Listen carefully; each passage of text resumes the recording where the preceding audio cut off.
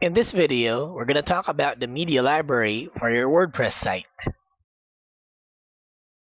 So on your dashboard, you should see a link on the left side that says Media.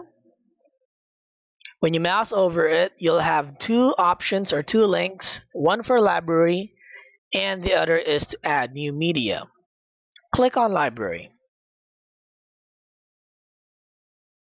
You'll be taken to the Media Library page where you can see all of the media and images that you have uploaded on your website so far. Now, to go ahead and add new media or add a new image, click on Add New.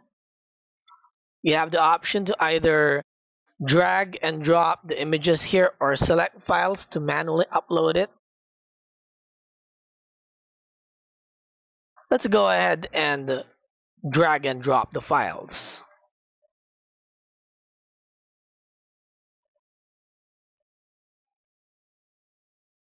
So I got two images from my desktop.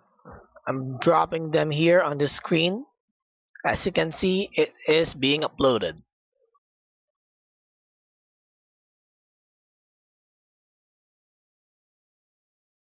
There you go.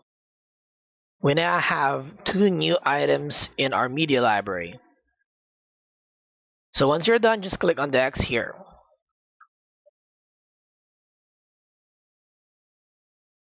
So you can sort the things that you see in your media library. You can choose to see all items. You can just choose to see images, audio if you've uploaded any audio files, video, but since we don't have any yet, we don't see them yet.